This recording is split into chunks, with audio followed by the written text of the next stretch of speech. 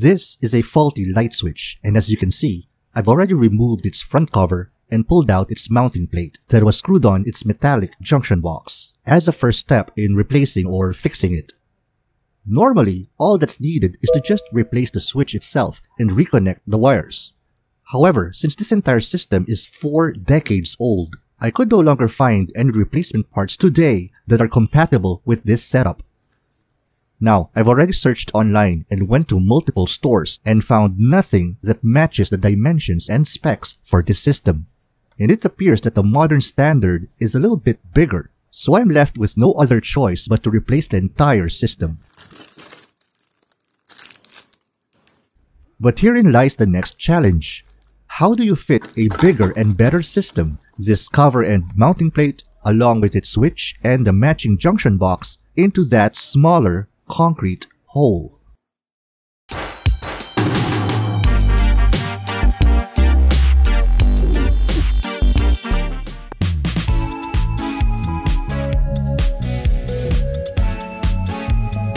Okay, I'm gonna be upfront with you. Replacing a metallic junction box that's fused inside a concrete hole is no easy task.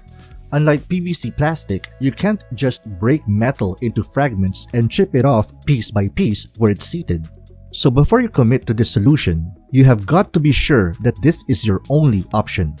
But how can you be certain that this is the way to go? Well, you have to go back to the 2 common symptoms of a faulty lighting system. When you flick the switch on, either the bulb doesn't light up, or if it does, it constantly flickers. But you might think, aren't these the same symptoms of a faulty light bulb or a faulty light socket? Yes, you are correct. And because they are easier and cheaper to fix, you need to troubleshoot those first, before even considering the light switch. So have I followed the right troubleshooting steps? Yes, I first focused on the light bulb. Watch this video if you want to learn how, by clicking the info card on the upper right. Then I moved on to the light socket and checked if it was still okay, which I'm sure it was because I fixed it myself in this video. If you don't see the info cards on the upper right, I have included the links to these videos in the description below. So I've already done my due diligence, and that's why I'm 99% sure today that this light switch system is the root cause of the symptoms. But before we begin, I have 3 caveats. 1. Our home was built in the 1980s, and probably the reason why we only see wires that are both black, compared to today's electrical wiring color codes, which are brown for the hot wire, blue for the neutral wire, and green and yellow for the ground wire. 2. Electrical wiring codes are constantly updated. The standard colors of years ago may not be the same today, and today's standards might be different years from now. And 3. Different countries have different electrical codes for residential and industrial applications. Note that I am based in the Philippines. Okay, with those out of the way, let's begin the actual fix by cutting off these solid wires to easily detach the old switch and mounting plate. Even if I had already switched off the circuit breaker that supplies power to this area and was wearing thick rubber slippers, I still wrapped electrical tape around the tips of the wires as an extra layer of safety.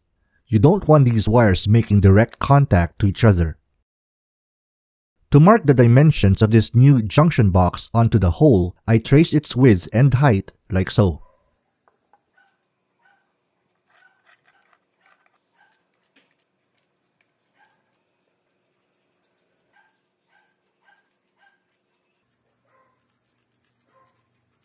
Then trace the outline with masking tape. This is to minimize chipping off concrete along the periphery because we're using a jackhammer and a chisel to dislodge the metal junction box from the hole. This step will really test your patience and sense of precision.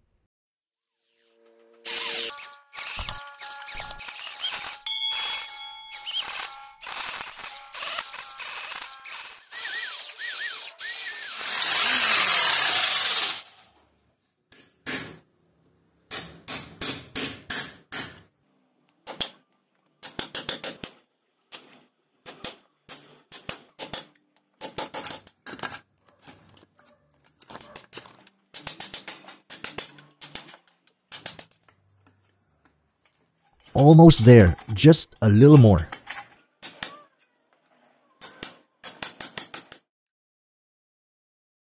At last, we finally got it out. In real time, it took us about 30 minutes and a lot of sweat. Now we have a better view of the hole and how much concrete we still had to chisel off to match the dimensions of our replacement junction box.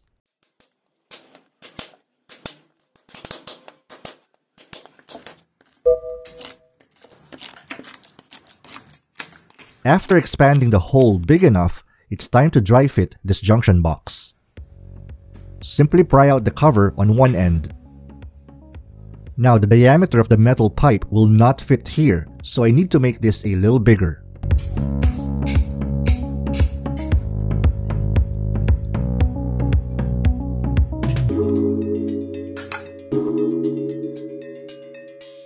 Okay, let's test fit this.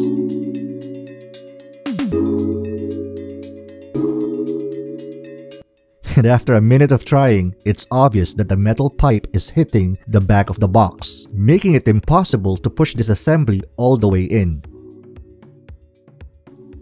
As a workaround, I needed to reshape the hole like this.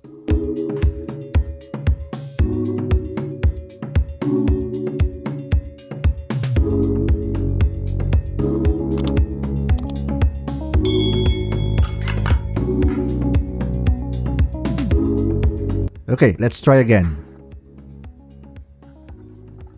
Almost there. I just need to expand the hole here at the back a few millimeters more.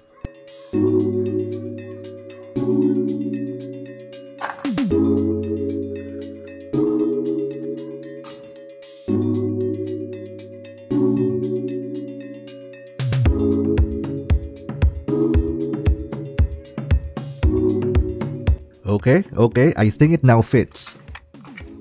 And all I needed to do is lightly tap the sides to make the lip of the junction box flush with the wall.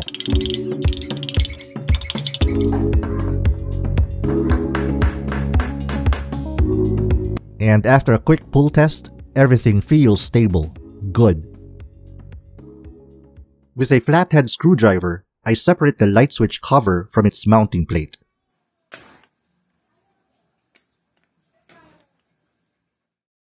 Then dry fit the mounting plate on the junction box to check if it's gonna be flush against the wall. And it is.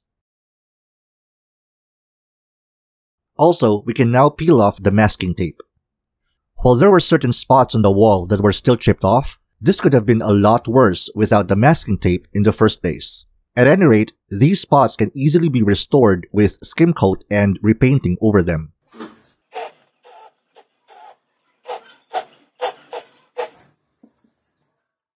Now it's time to install the light switch itself to its mounting plate.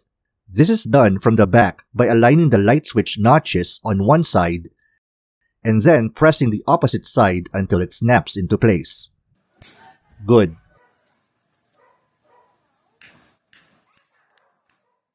Now we connect the wires to these opposing terminal holes. With its insulation stripped about half an inch from its tip, we simply insert the bare solid wire into a terminal hole until it catches. Give it a few tugs to check if the wire is locked in place. Then we do the same procedure on the other wire.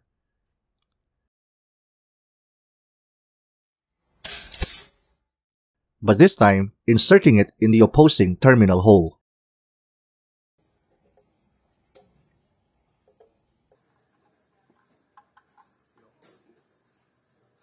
Now we finesse the cables inside the junction box, being careful they are not twisted too much nor caught in between anything that can compromise their connection. Then we screw in the mounting plate onto the corresponding holes on the junction box. Tighten the screws alternately so you can do micro adjustments to keep the plate leveled. But wait, what exactly caused our old light switch or any other light switch to fail in the first place? What are the common and not so common causes, and what preventive measures can we do? Well, that's for another video. In the meantime, let's do a quick test before wrapping up. Good, this lighting system is now working. You can even use a spirit level to check if the mounting plate is at a perfect right angle.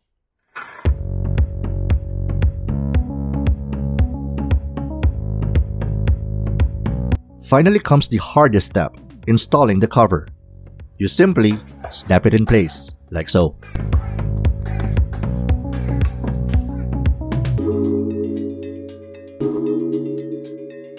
Be sure to toggle the switch a few more times to check if it's performing consistently. And with that, thanks for watching, and I'll see you in the next one.